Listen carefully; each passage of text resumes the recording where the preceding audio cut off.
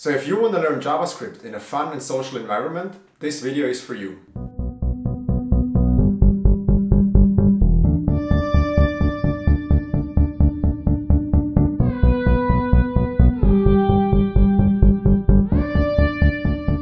So in today's video, I'm partnering up with Lighthouse Labs, which is a coding bootcamp here in Vancouver, but also at other locations across Canada. I want to show you the 21-day coding challenge, which is an easy and playful way of learning JavaScript. So maybe you have some experience in other programming languages already, but also if you have no programming experience, this is a really easy way of getting into coding. So you go through one challenge every day. They start off fairly easy and they become a little bit more challenging towards the end. And the coolest part of all of this, at the end you can win a trip to San Francisco and a tour through the Silicon Valley. And now I want to take a look at day 5 of the coding challenge, which is actually today. And I'm gonna run you through the whole problem and discuss a solution approach. But before you go any further, pause this video and give it a spin yourself.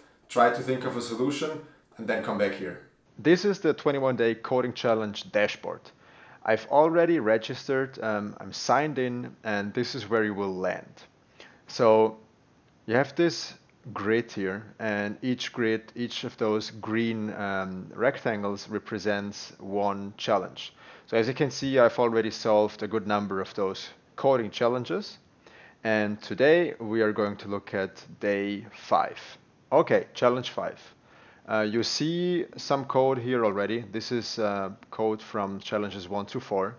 But let's look at the problem statement first. Our grid is written and defined in coordinates. So they're stating 2 examples here, A3 and D8. So similar to, let's say, a chessboard. You're asked to build a function which is called convertColumn, which you can give an argument, and that argument is a coordinate like A3 or D8. And your function should return the number of the column. So we're only interested in the column here. Now, taking this example here, C4, the column is represented by the letter, so by the C. Our convertColumn function should return 2, Y2. Why not 3, right? Because C is the 3rd letter. It's easy. We are 0 indexed. So as it's saying here, JavaScript arrays start at 0. And we're interested in the number of the column. So the number of the column C, because we're 0 indexed, we count from 0 to 1 to 2. We should return with 2, right? Right now, we're not interested in the row identifier. So the row identifier in this case would be 4. We're not interested in that at all. So let's see. We have some code here, and throughout all of those challenges, we will be using previous code snippets we've built. So we have a count rows, that's from challenge 1, and from challenge 2 we have a function which returns the grid size, so 2 by 2, 4 by 3, whatever. And we have a function which counts all the cells. So today we are interested in a function called convertColumn. And make sure that the names you're using here, the function names, are the exact names from the problem statement, because you'll need this exact match for the algorithm to check and test your code. Now, we need to give it an argument, so we need to be able to take one argument, and we're just going to call that argument coordinate. To solve this challenge, we need to think of our algorithm first before we jump into any more code. We need to convert a letter, which in this case, sticking with the example C4, we need to convert this letter C to the number 2. For this, we need to know that actually every character, so in this case the C, is represented by an integer, a so-called code point or code unit. And the format which JavaScript is using here is called UTF-16. So that means C is represented, so uppercase C, I should say. So every character, uppercase C, is represented by an integer between 0 and some big number. Okay, so if we would know this number, which represents the C, we can transform, convert this number to, let's say, 2. So something we also need to know is uppercase C has a certain number as its representation. Uppercase D will be this number plus 1. So it is actually increasing as the alphabet increases from C to D, from D to E. Of course, this is a kind of function or functionality in JavaScript that you're not supposed to just know, right? This is where we need to look at documentation. You would do a bit of Google research, and you would maybe read some Stack Overflow replies, whatever. You could also ask colleagues about this problem. At some point, you need exact documentation on the functions and the methods and the built-in functions that you will use with JavaScript. So what many developers like to do is they go to the Mozilla web docs, and this is what you see here. This is a very extensive and very well-maintained documentation of the specifications of JavaScript. And looking at this page here, this is the function which is built into JavaScript strings, which we're going to use to solve this problem. It's called charCodeAt, so charCodeAt. So what we need to know is that every character is represented by an integer.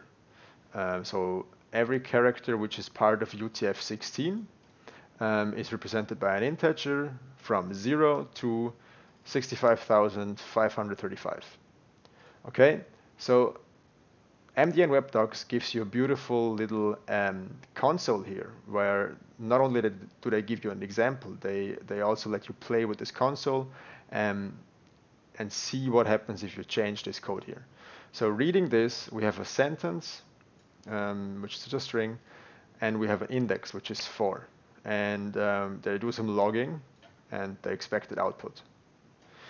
Right, so what's happening here? There's a sentence which is used in here, and we apply this charCodeAt function, and we give it an index. So the index 4 will just say which character to pick out of this sentence. So index 4 would be 0, 1, 2, 3 is a space, and 4 would be the Q. Okay, so we are figuring out which integer represents lowercase q. This is happening line 5, sentence.charCodeAt index. And then they have another function call here, which is taking the sentence again and just using the charCodeAt function. So charCodeAt gives you the character at the specified index. So the string itself, or I should say the character itself out of the string. So the expected output would be, I just click here, run. The expected output is exactly what they're saying also here.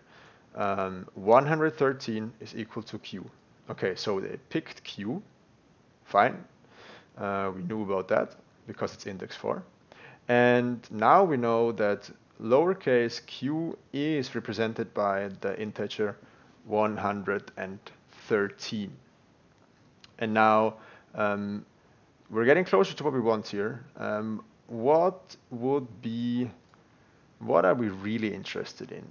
So we know that our grid is defined by uppercase characters from A to Z, right? So we could essentially hijack this example here and see what happens if I put an A in here. So now index 4 is an uppercase A, and I want to know which integer represents uppercase A. Let's run this. Okay, 65. Now, what about B? Next one. 66. Okay, so this follows a pattern, right? ABC, now this is 67. Okay, this is exactly what we need for our day 5 coding challenge. Because we know that uppercase A is represented by the integer 65, we can solve this problem to transform a given character, which are all uppercase A to Z, and transform it into an index. Okay, we know that character uppercase A is 65. We want to transform A, so let's note it down here. A should result in 0, right? So if we would pass in convert column, let's say A4, right? What should be our result? So we can do a bit of pseudocode here. So let's say calling our function convert column with A4. What should be our result? We're only interested in the A. It should actually be 0, right? So let's take this exact same result here. What should be the result for, let's say, D9?